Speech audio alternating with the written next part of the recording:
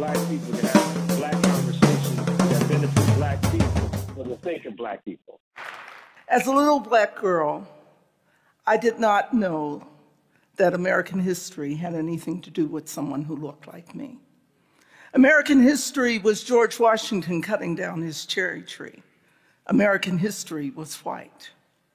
Raised in a small steel mining town of Duquesne, Pennsylvania, my family moved to Newark, Ohio, not New Jersey, but Ohio, where there were 1,000 blacks out of 50,000 whites when I was age 9. And one day, the teacher asked us to talk about our family backgrounds.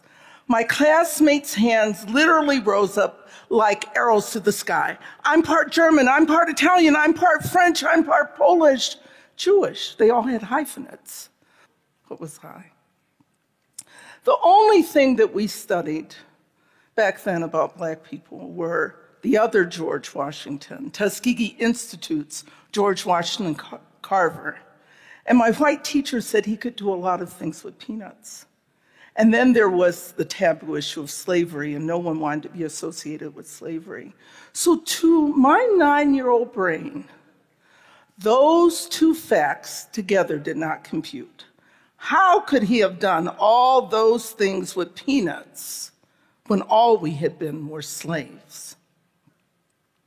So I mumbled something like Negro or black, Native American, because most black people think they have Native American blood in them. And I added in French, I lied. My father had been stationed in France, but I wanted to have a history also. That sense of not knowing and not belonging stayed with me until my sophomore year at Brandeis University. I remember it like it was yesterday. It was a fall day. The leaves were a golden brown, and I'm in New York Schomburg's library with my headphones on, listening to this song. Just wild about Harry, Harry's wild about me. This song that I associated with President Harry Truman, I had found, who was a white president, I had found in a black music collection in a black library written by a black songwriting team of Noble Sissel and Eubie Blake in the 1921 production of Shuffle Along on Broadway.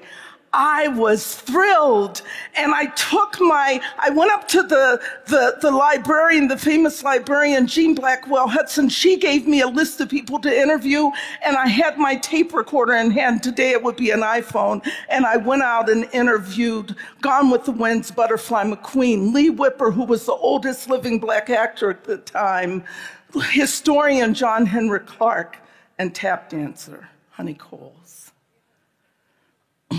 I had found myself. I had a history to call my own. I too, according to Langston Hughes, I too am America. And from that day forward, my life was forever changed. Today, from our boardrooms to our classrooms, on TV and social media, debates are raging about whose history matters. Those who document their history are who society says matters. For the black community, that documentation has been elusive. How many of you had heard about Tulsa and its Black Wall Street until recently? Let me see a show of hands. Great. But there are those who don't. How many of you knew that at one time in the United States there were 3,000 black towns? I have a good audience here. So those towns, whether it was Mount Bayou or Blackdom or Allensworth or Nicodemus, the list went on. Black people went from having absolutely no rights to the US electing its first black president. Our civil rights gains paved the way for the women's movement, the gay rights movement, and the social movements of today. In the 1960s, we had found ourselves, and James Brown led the way. Say it loud. I'm black and I'm proud. Come on. Come on. Say it loud.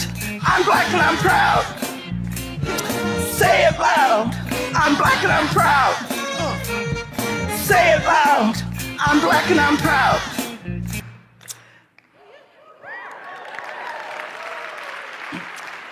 He did it for us. That became our national anthem.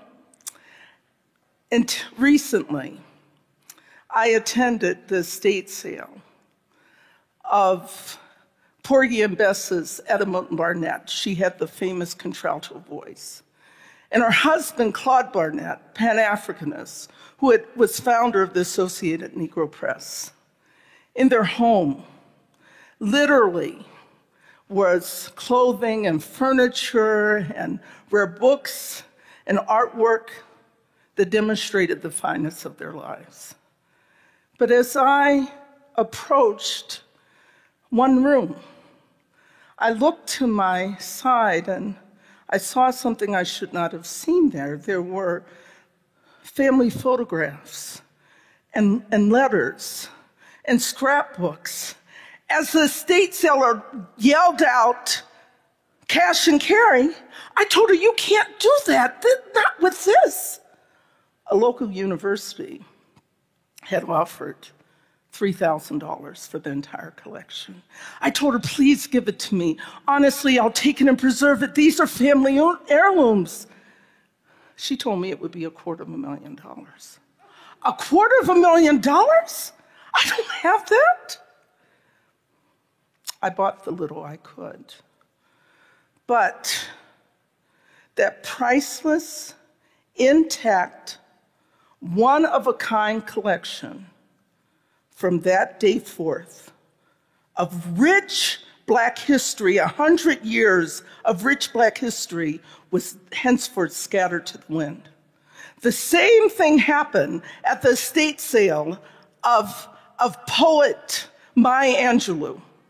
And if that does not resonate with you, then I want you to think forward at the estate sale of young poet laureate Amanda Gorman, that her writings and her poetry would suffer a similar fate. We have in this country already lost a lot of the 17th, 18th, and 19th century documentation of the African American experience. We can ill afford to lose the 20th and the 21st century. Preservation will determine if the Black community is viewed as valueless or valueful.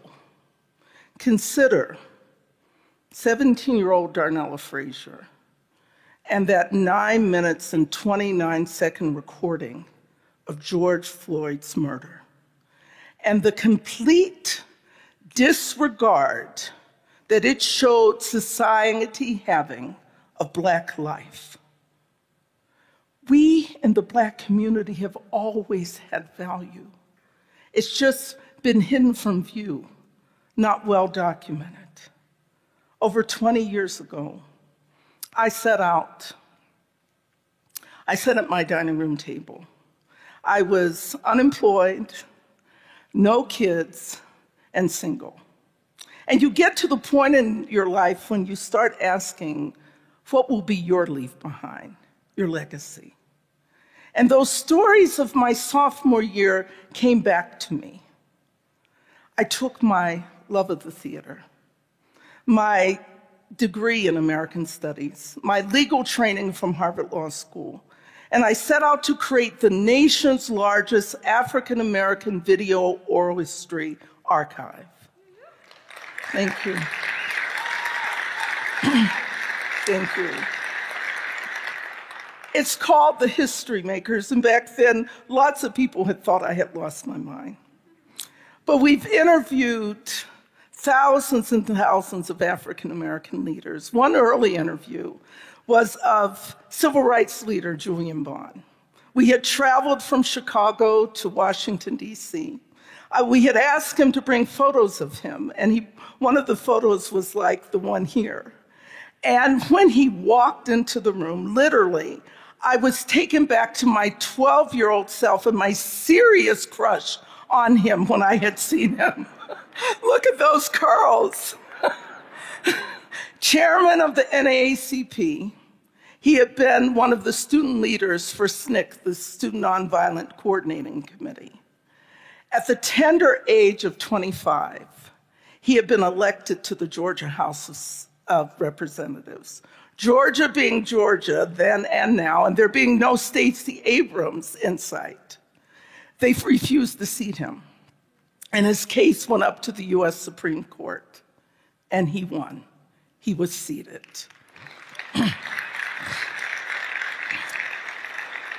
Another early interview was of Tuskegee Airman Colonel Bill Thompson. We arrived at Colonel Thompson's house, and he had prepared for us for 4 days. He had boxes and boxes of material that are now housed at the Air and Space Museum at the Smithsonian. He sits me down. He says, "Do you know of the Golden 13? I said, "No, Colonel Thompson, I've never heard of the Golden 13. He said they were the Navy's version of the Tuskegee Airmen, and there are 4 left living in the country, and 1 lives upstairs. And he'd like to talk to you also." It was at that moment that I knew that we were on a path of great discovery. 4 years later, I'm seated next to General Colin Powell. Of course, I try to get him to interview with me. He so politely declines. Then I tell him my Colonel Bill Thompson story. He tells me about the Montfort Marines, that they were the Marines version of the Tuskegee Airmen. The Tuskegee Airmen, the Navy's Golden 13, the Montfort Point Marines. All 3 helped desegregate the US Armed Forces, but unfortunately, most people only know of the Tuskegee Airmen. We have such an opportunity to make change. Our crews have traveled to 413 cities and towns across the United States. Our collection is housed permanently in the Library of Congress. Our digital archive, thanks to the computer geniuses at Carnegie Mellon, is now accessible worldwide, 24 hours a day, 7 days a week, on all kinds of portable devices and computers and phones. We have interviewed, as I said, thousands of African-American leaders. There's Alonzo Petty, the oldest living Black cowboy, Katherine Dunham, the inventor of Black dance, Katherine Johnson, the NASA scientist whose story was portrayed in the movie Hidden Figures, poets Nikki Giovanni and Sonia Sanchez, and Ursula Burns, the first Black female CEO of a Fortune 500 company. We are now the digital repository for the Black experience, and it will include those digitized copies of the family heirlooms that I spoke of us losing.